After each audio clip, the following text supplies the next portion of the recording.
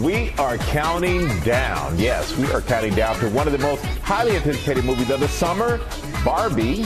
Deborah Roberts sat down with Margot Robbie, Ryan Gosling, and the rest of the cast before the SAG-AFTRA strike, and she is back with that, dressed appropriately for the story. Good morning, Deborah. I couldn't help it, Michael. I couldn't. So many of us remember our first Barbies. I got mine at age 9, and she was such a treasure. But over the years, Barbie became pretty controversial with criticism that she projected a narrow and impossible standard of beauty. But we also saw her evolve, a multi-career woman representing different races and shades of beauty, sparking new conversations about the now 60-year-old doll. And that's what seemed to motivate this movie. Hi, Barbie. Hi, Barbie. Hi, Barbie. Hi, Barbie. Who'd imagine that Barbie would be at the center of summer's most anticipated movie? No one rests until this doll is back in a box. So much pink, so much pink. Barbie Land is where I caught up with the star-studded cast. And we were in no danger of a water accident. Nope. Look at this. So safe. Look at that. Look at that, right? Exactly. I'm totally fine. You're like Chris Angel or something. It's Totally just... fine. And I'm not a strong swimmer. Margot Robbie and Ryan Gosling star as Barbie and Ken, the iconic dolls who've ruled in kid world for 60 years. Can I come to your house tonight? Sure. I don't have anything big planned, just a giant blowout party with all the Barbies and planned choreography and a bespoke song. You should stop by.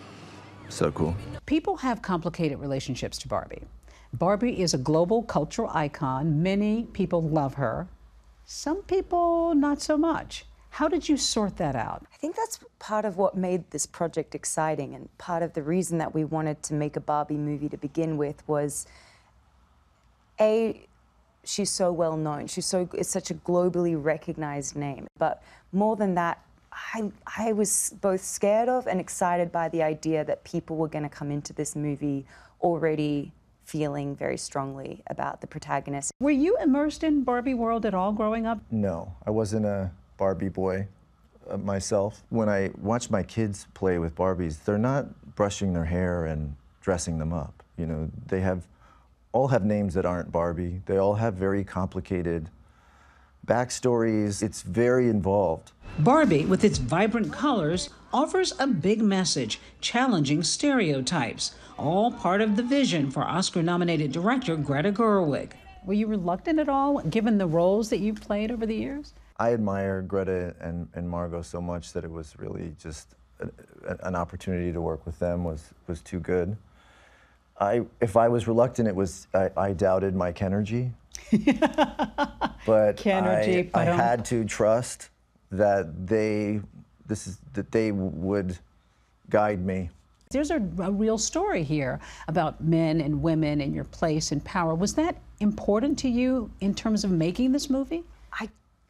It's exactly why I wanted Greta to do this movie. I think in a lot of other hands, a Barbie movie would remain surface level. But I knew Greta was going to have a lot to say, and I knew she was going to kind of Trojan horse a lot of big issues within a very fun world. There's a lot of talk in the movie about the patriarchy. That word is used a lot. In the film, the Supreme Court is all women. There's a woman president. Yeah. Turn to the Barbie next to you. Tell her how much you love her. Compliment her. Reporter Barbie, you can ask me any question you want. How come you're so amazing? No comment. Ah! I mean, I love seeing the Barbies, but it's also a way to look at something through the eyes of the Kens where you think, oh, I see what they've done there. Yeah, it's not so great when you're the accessory. With its campy humor, the film, budgeted at about $100 million, goes all out, while also reflecting the diversity Mattel has incorporated in its doll line in recent years. You play President Barbie. What did you make of that, and was it significant to you that this film was sort of one that was all about inclusivity and it's not the classic stereotype, just the stereotype of Barbie? The only hesitation was just like, oh, where do I fit in this particular Barbie world, and how, like, what will the Barbie world look like? Because, you know, no one wants to be kind of tokenized in that world. But stepping onto that said, that was part of the beauty, was that there was just so much representation. There was so much of everyone. Issa Rae joined on screen by comic icons like Kate McKinnon, who plays Weird Barbie. Getting to wear, like, a kooky outfit and kooky wigs and kooky stuff on my face, that's like where I feel most at home and like myself. So it was just perfect. Oh my God, I just loved every second of it. Hi, I'm Weird Barbie. I am in the splits. I have a funky haircut and I smell like basement. But America Ferrera has perhaps the most memorable scene as Gloria, a mom who reminds us of the struggle modern-day women grapple with every day. Mom, are you really gonna let Barbie take you and your tween daughter to an imaginary land? Yes, and you wanna know why? Because I never get to do anything. I ask your co-stars this, and I want to ask you, fill in the blank.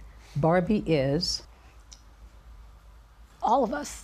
I just hope that people love it, and I think they will. I hope that they feel good about themselves watching it. Like, I don't know, I feel like there's some sort of relief in this movie in that the message ultimately is, you're good. You're good as you are.